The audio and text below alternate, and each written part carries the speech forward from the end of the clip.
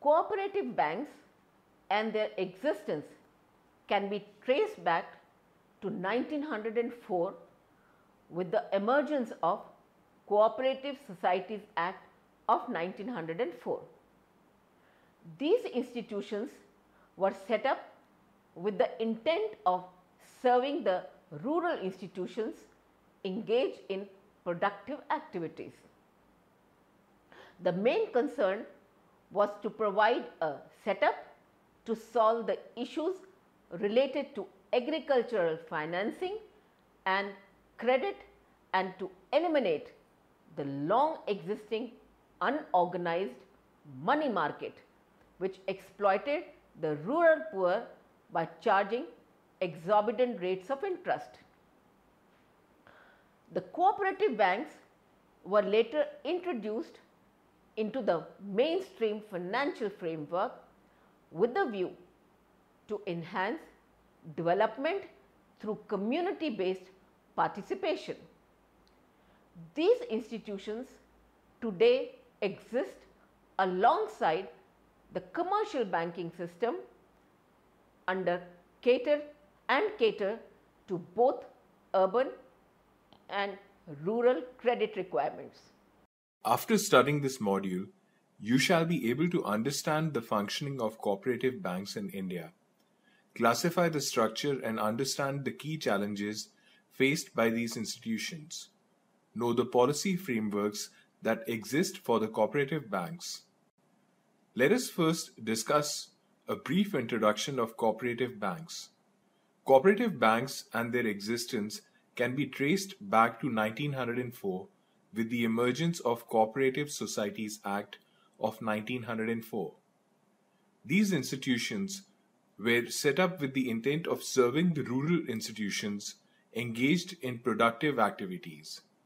The main concern was to provide a setup to solve the issues related to agricultural financing and credit and to eliminate the long existing unorganized money market which exploited the rural poor by charging exuberant rates of interest. The cooperative banks were later introduced into the mainstream financial framework with a view to enhance development through community-based participation. The federal structure of cooperative banks can be classified on the basis of their presence at village, district, and state level.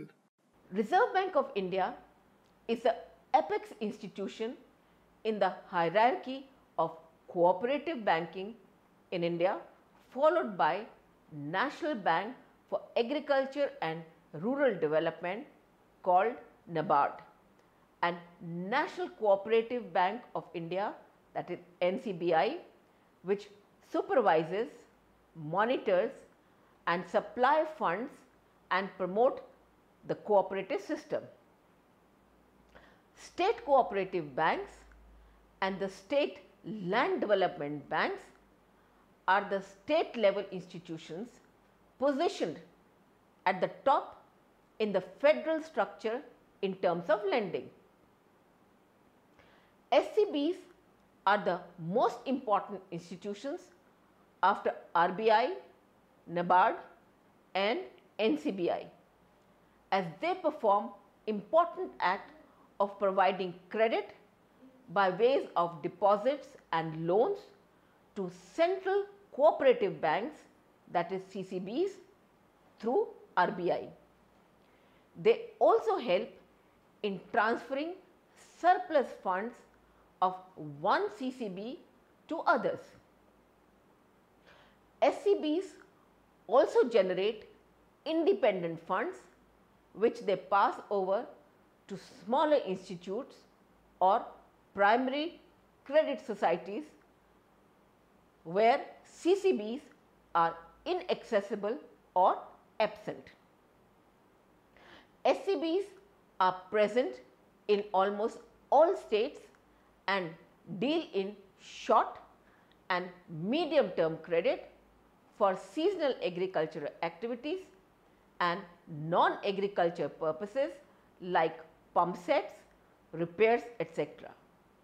The SLDBs are entrusted with long-term credit through issue of ordinary debentures and special development debentures.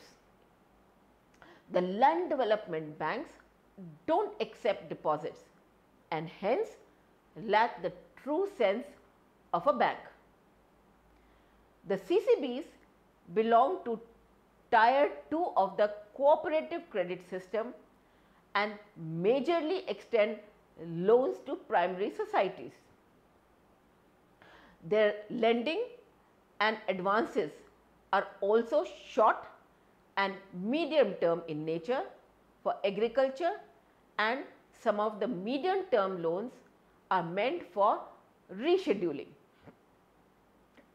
CCBs operate at district level along with central land development banks, that is CLDBs. The lower tier institutions are shareholders of upper tier institutes and the funds raised become the part of their share capital.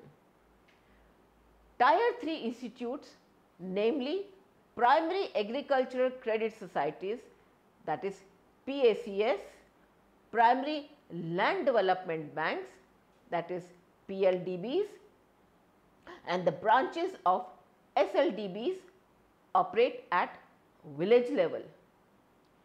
PACS directly deal with farmers and form the base of cooperative credit, and their financial soundness determines the soundness of Tier 2 and Tier 1 institutes. Their advances also include arrangements for farm equipment, distribution and marketing of consumer goods and construction of godowns. The urban cooperative banks, that is UCBs, do not belong to the federal system of credit, rather operate like a commercial bank. Their operations are confined to the metro cities, semi and urban centers with credit facilities for small industrial units, retailers and professionals. Long-term credit in rural area is provisioned by institutions, namely state cooperative agriculture and rural development banks, that is SCARDBs, and primary cooperative agriculture and rural development banks, that is PCARDBs. SCARDBs and PCARDBs function in a similar fashion as LCDBs and PLDBs respectively. This figure explains the classification of cooperative institutions at different levels. Reserve Bank of India is the apex institution in the hierarchy of cooperative bank in India, followed by National Bank for Agricultural and Rural Development and National Cooperative Bank of India (NCBI), which supervise, monitor, supply funds and promote the cooperative system. State cooperative banks or SCBs and the state land development banks are the state level institutions positioned at the top in the federal structure in terms of lending. SCBs perform important act of providing credit by way of deposits and loans to central cooperative banks CCBs through RBI. The SLDBs are entrusted with long-term credit through issue of ordinary debentures and special development debentures. The land development banks don't accept deposits and hence lack the true sense of a bank. The CCBs belong to Tier 2 of the cooperative credit system and majorly extend loans to primary societies. Their lending and advances are also short and medium term in nature for agriculture, and some of the medium term loans are meant for rescheduling. CCBs operate at district level along with central land development banks CLDBs. Tier 3 institutes, namely primary agricultural credit societies PACS, primary land development banks, PLDBs, and the branches of SLDBs operate at village level. The urban cooperative banks, UCBs, do not belong to the federal system of credit, rather operate like a commercial bank. Their operations are confined to the metro cities, semi and urban centers with credit facilities for small industrial units, retailers and professionals. The proportion of cooperative credit offices as a ratio of commercial banking outspaces the latter. But in terms of overall transaction, cooperative banks are outnumbered by commercial banks. In 1994-95, deposits and credit extended by cooperatives were 14 and 29% of the commercial banks respectively. State Bank of India, that is SBI, alone had an excess deposit as compared to entire cooperative banking system. A total of deposits by the cooperative institutions were negligible during 1950-51, which saw a sudden rise over the next couple of decades. In 1994-95, the deposit figures of the institutions were as follows: rupees 412.39 crore SCBs, rupees 51.56 crore CCBs and rupees 14.05 crore UCBs. CCBs were most important and ranked above all cooperatives in terms of deposits, but this scenario reversed as the compound growth of UCBs exceeded that of other cooperatives. As per March 2013, UCBs had an overall deposits of rupees 276,900 crore of deposits, rupees 86,700 crore in SCBs, rupees 17,680 crore in DCCB, rupees 5,030 crore in PACS. As compared to these institutions, SCARDBs and PCARDBs had lesser amount of deposits to the tune of rupees 1100 crore and rupees 500 crore respectively. Borrowings as a percentage of deposits were unstable between 1985-86 and 2002-03. The ratio fell from 72.27% to 32.26% for SCBs. The ratio of borrowings to deposits was stable for CCBs at around 48% and fell to 24.88% in 2002-03. PACS had a very high ratio of around 686.53% in 1985-86, which fell to 380% in 1994-95. The UCBs appeared to be most stable with a very low ratio of borrowings to deposit of around 1.56% in 2002-03 from 5.14% 0.43% in 1985-86. The Khusro Committee on Agriculture Credit pointed out that these institutions, especially PACS, were inefficient in channelization of their deposits and hence resorted to excessive borrowings. LDBs which do not accept deposits use debenture based borrowings.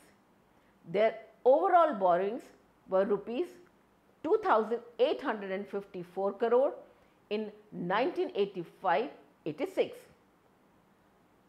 SLDBs had raised an amount of rupees 552 crore and rupees 616 crore successively from 1988 to 1990 by issuing debentures to NABARD and central government.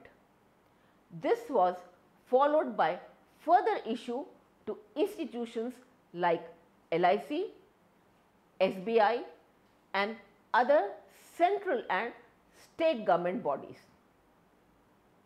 The absolute borrowing of SCBs and PACSs in March 2013 stood at rupees 42,700 crore and rupees 88,800 crore respectively. Let us discuss the growth and performance of cooperative banks. The proportion of cooperative credit offices as a ratio of commercial banking outpaces the latter. But in terms of overall transaction, cooperative banks are outnumbered by commercial banks. There were around 297 commercial banks till 1970s, whereas 92,571 cooperative banks existed, including PACS. As per RBI's report in March 2013, there were 93,550 rural cooperatives against 1,606 urban cooperatives, 92,432 PACs and 31 SCBs with 370 CCBs. CCBs were most important and ranked above all cooperatives in terms of deposits, but the scenario reversed as the compound growth of UCBs exceeded that of other cooperatives. As per March 2013, USBs have an overall deposit of rupees 2,76,900 crore of deposits, rupees 86,700 crore in SCBs, rupees 1,76,800 crore in DCCBs, and rupees 50,300 in PACS. Let us discuss the features of cooperating banks. With the objective of self-help, mutual help, and cooperation, these are an organized structure with well-managed system. The cooperative banks are not profit-oriented and operate at break-even situation. Working of a cooperative bank is totally similar to that of a commercial bank, with exact facilities of deposits, loans, remittance, and credit made available to the participants. Outlook or target market of these institutes has remained focused. Agriculture and rural economy has been the area concerned, but several banks like UCBs, SCBs, and CCBs do extend loans to semi-urban and urban regions. Role of government cannot be ignored as the cooperative banks get support, subsidy, and seed funding from the government itself. An interest feature of these banks is that they operate in both money market as well as capital market. Cooperative banking structure is a well-integrated one with less focus on competition. The cooperative banks receive funding from central government, RBI, NABARD, ownership funds, deposits, and debenture issues, and other cooperative institutions. Following a federal structure, the cooperative banks operate at state, district, and village level. Some of these banks are also scheduled banks. Banks here are subjected to cash reserve ratio and statutory liquidity ratio maintenance requirements of 3% and 25% respectively. Now we will discuss the scenario of cooperative banking in India. Instability in the financial sector is a major concern faced by banks today. Rising risk of sourcing investments due to diversification of asset profile has alarmed the central banks across the globe. Recessionary pressures of the economy have also been felt by the banking sector due to rise in the non-performing assets and a reversal of profitability. Such concerns also exist for the cooperative banks at large. In 2001 and 3, the net profit to asset ratio of UCBs was negative and that of SCBs and CCBs was negligible. The mandatory minimum capital to risk weighted asset ratio CRAR of 9% was maintained by 88% of the UCBs in 2012-13. The total NPAs of SCBs in 2011-12 were around rupees 5,200 crore as compared to rupees 2,443 crore in 1998 and rupees 4,485 crore in 2002.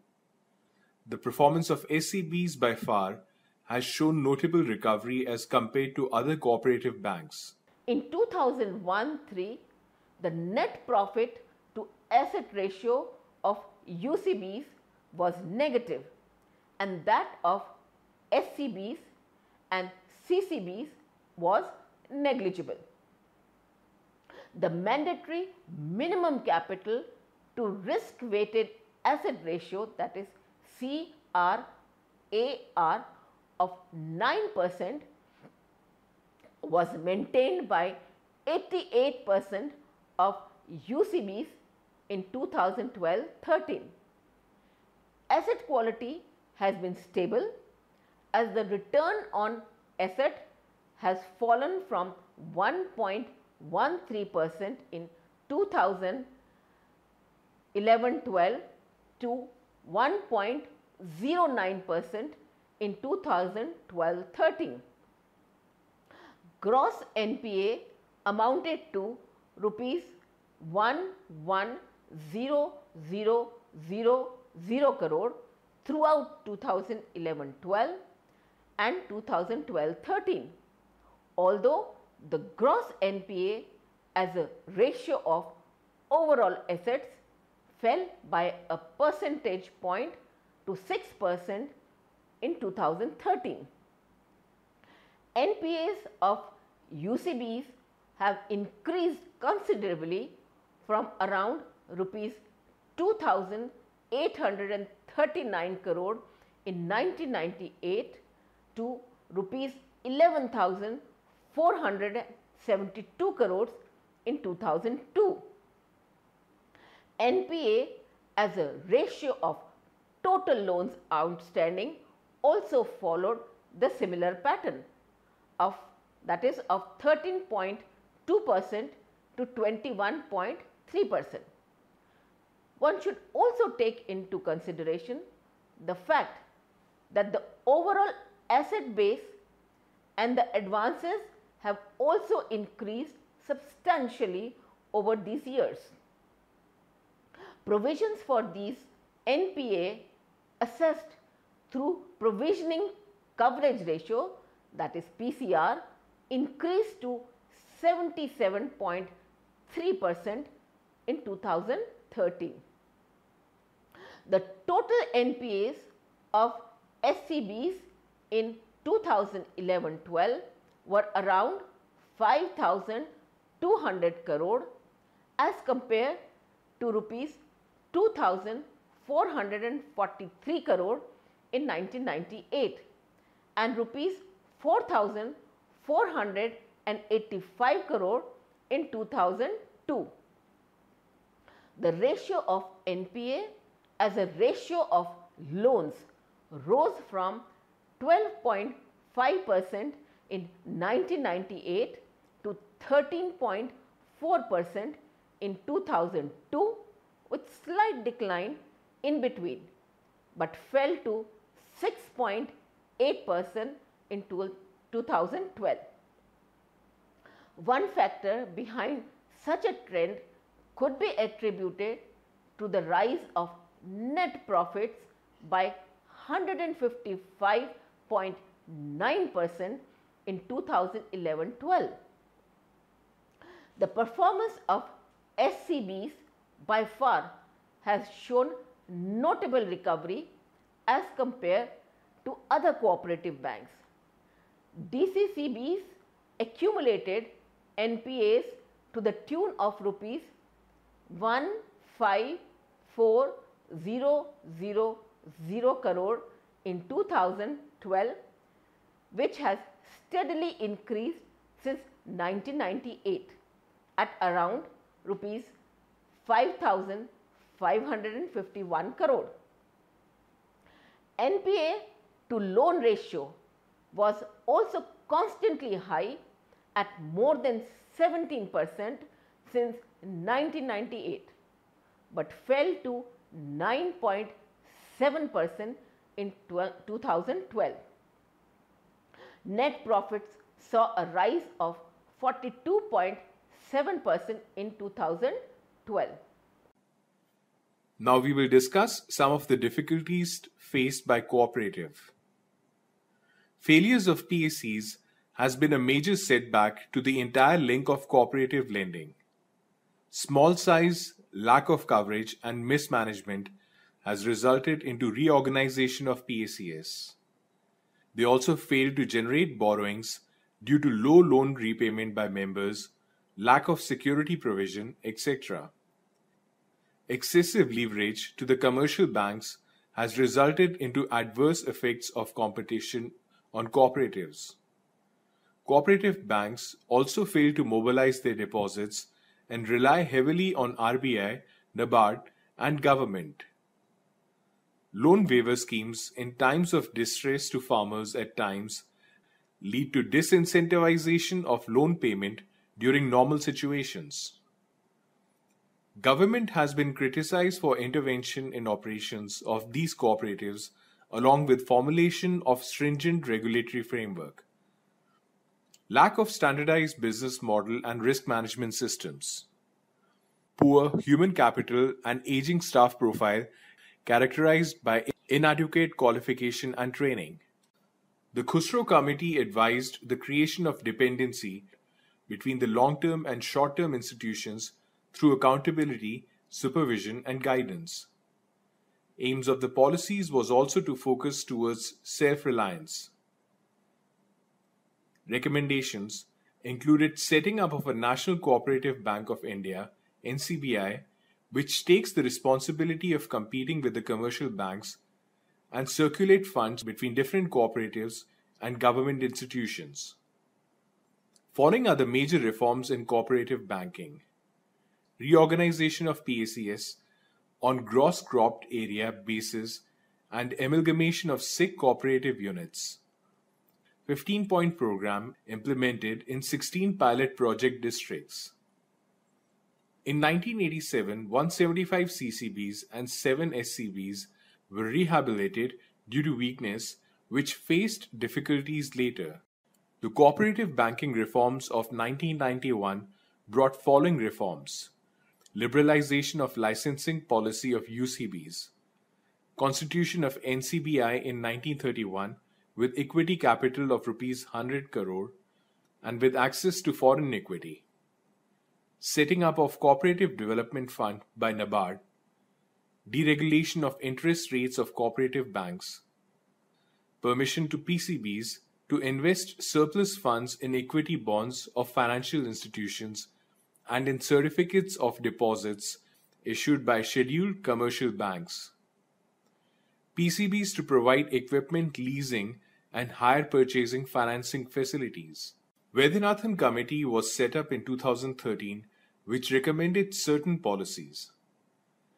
Vaidyanathan Committee was set up in 2013 to examine the 3-tier short-term cooperative credit structure.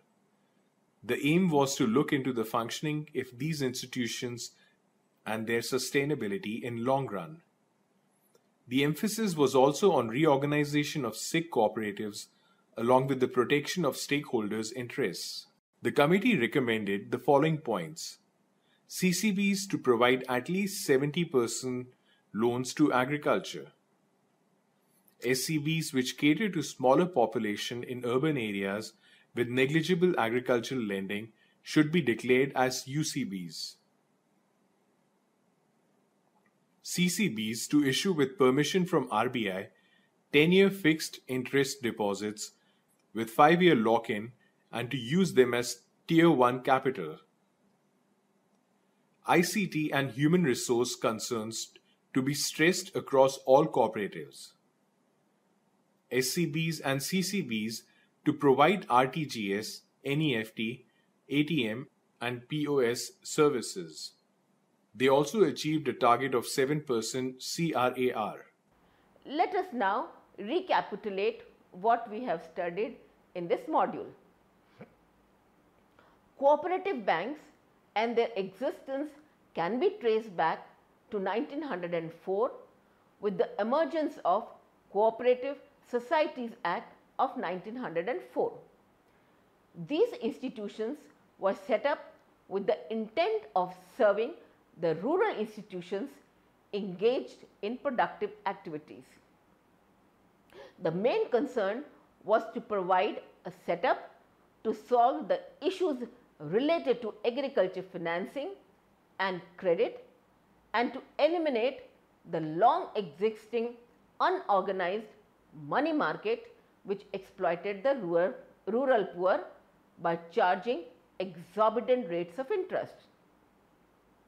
The cooperative banks are not profit oriented and operate at break-even situation. Working of a cooperative bank is totally similar to that of a commercial bank with exact facilities of deposits, loans, remittance and credit made available to the participants. Later developments in cooperative banks include issue of housing and capital loans and advances against debentures and shares. A three-tier credit system set up at state, district and village level with the assistance from governments, RBI and NABARD. There were 93,550 rural cooperatives against 1,606 urban cooperatives, 92,432 PACS and 31 SCBs with 370 CCBs till 2013. The cooperatives function akin to a commercial bank with similar features but lack the vigor in terms of deposits and lending. Rising NPAs and falling profitability has forced the government to implement the corrective measures from time to time, which include restructuring of capital requirements, amalgamation or merger of underperforming institutions. The Khusro Committee advised the creation of dependency between the long term and short term institutions through accountability, supervision and guidance. Aim of the policies was also to focus towards self-reliance.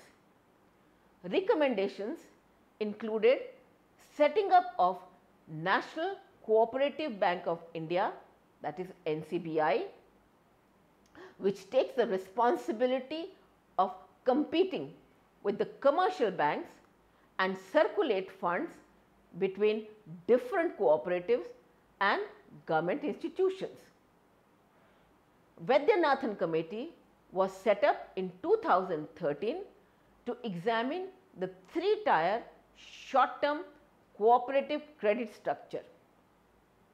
The aim was to look into the functioning of these institutions and their sustainability in long run. The emphasis was also on reorganization of sick cooperatives along with the protection of stakeholders' interests.